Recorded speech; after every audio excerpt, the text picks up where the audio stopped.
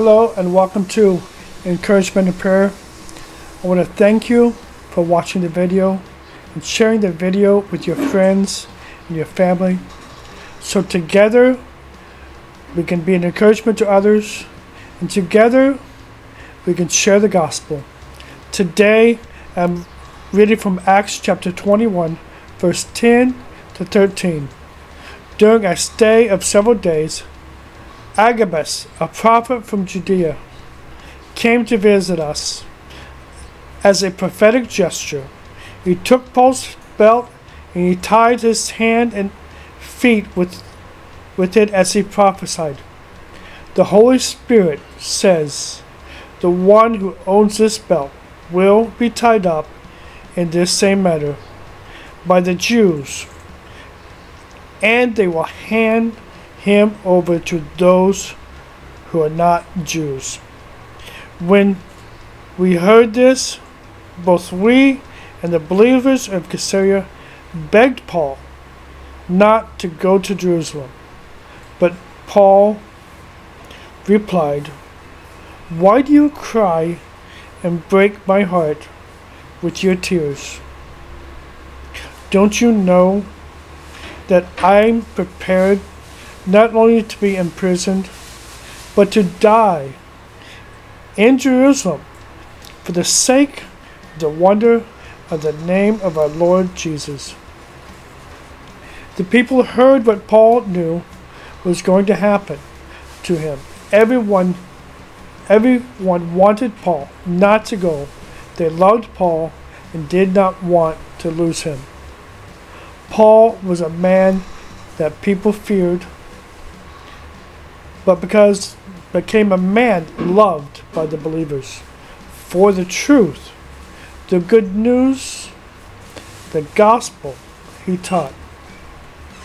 He did not want them to cry for him because he knew whatever happened to him, it would be for the Lord Jesus. Let our life until our death be for the glory of the Lord. Tell others of Jesus. Tell them the good news of the gospel. Let people see the change that is to be when Jesus is part of you. Now, Lord, I just want to pray right now. This is especially for believers of Jesus that accepted his death and resurrection, that believe he is the Son of God, that as he became a part of them, there should be change in their life for others, where as Paul was hated and became loved, people should see a change in our life because of what we say and what we tell others of the good news, the gospel, the truth that Jesus is the Son of God who came to save them of their sins and offers them repentance. I pray this in Jesus' name. Amen.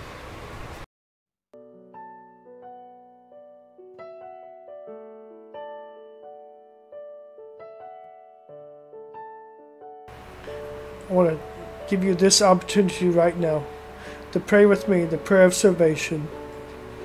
If you believe that Jesus is God, that he died for you on the cross for your sins, you can confess your sins and ask for forgiveness. Just repeat after me as I pray. Heavenly Father, I acknowledge that the separation between us is because of my sin. I confess that I have sinned and have fallen far short of your glory. I thank you that you sent your Son, Jesus, to pay the penalty for my sin. I believe that He died on the cross for me. I believe You raised Him from the dead. I am sorry for my sins, and I ask You to forgive and cleanse me. I want to turn away from everything the Bible calls sin and receive Jesus as my Lord, Master, and Savior. Help me to love, serve, and obey You for the rest of my life. In Jesus' name, amen. Now, you prayed that prayer. I want to encourage you not just to stop at accepting Jesus as your Lord and Savior, but to follow Him. Pray daily and read the Word of God. In the Word of God, it teaches us how to live the life we are to live, pure, holy, and sinless.